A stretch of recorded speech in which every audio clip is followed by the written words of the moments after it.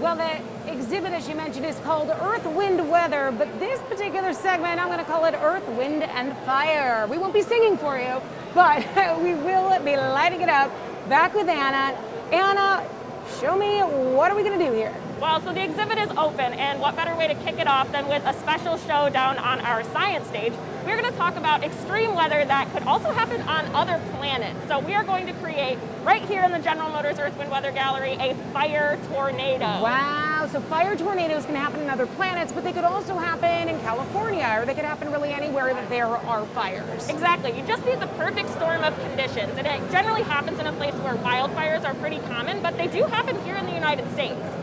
Thankfully, they don't happen here in Michigan too often. I've never heard of one, but we are going to make one right here inside the Michigan Science Center. Safely. Safely, exactly. Right. So we did some try this at home science with our tornado spin art, but this one is definitely a do not try this at home. Only see it live here at the Michigan Science Center.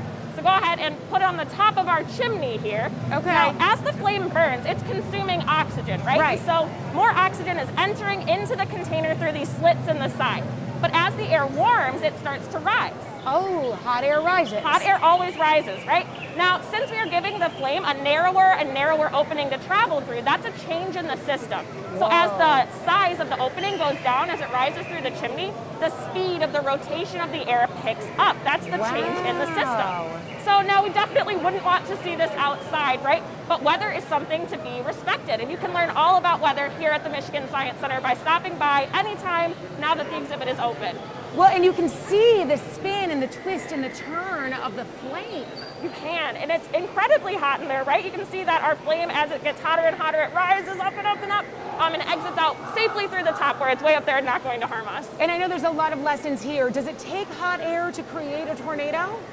Well, it takes a change in temperature and pressure, right? That's how we get wind, that's how we get weather, is when temperature and pressure meet and sometimes need to shift rotations or shift their orientation.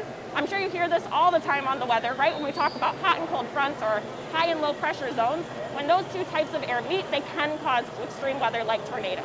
Wow. So, and again, this is something you should not try at home, but there are experiments that you can try at home, and these types of things you are going to be doing live experiments throughout the course of time, correct? Exactly. Stop by and try some tornado spin art with us, see the gallery, stop by our science stage because we'll be doing extreme science demonstrations like this one too. And I have to tell you, there's a couple of cool things. It's just like weather is unpredictable, some of these weather exhibits, there is a geyser that continues, so stinking cool, but it keeps going off in between our live segments. So I haven't been able to show you the geyser. You're gonna have to come down and see that. There's the ocean.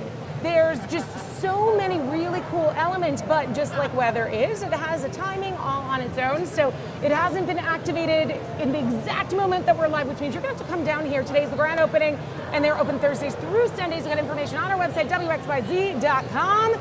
A fire tornado, Simon. Thank you, Jen. That's a tough act to follow. So cool. And of course, don't try it at home.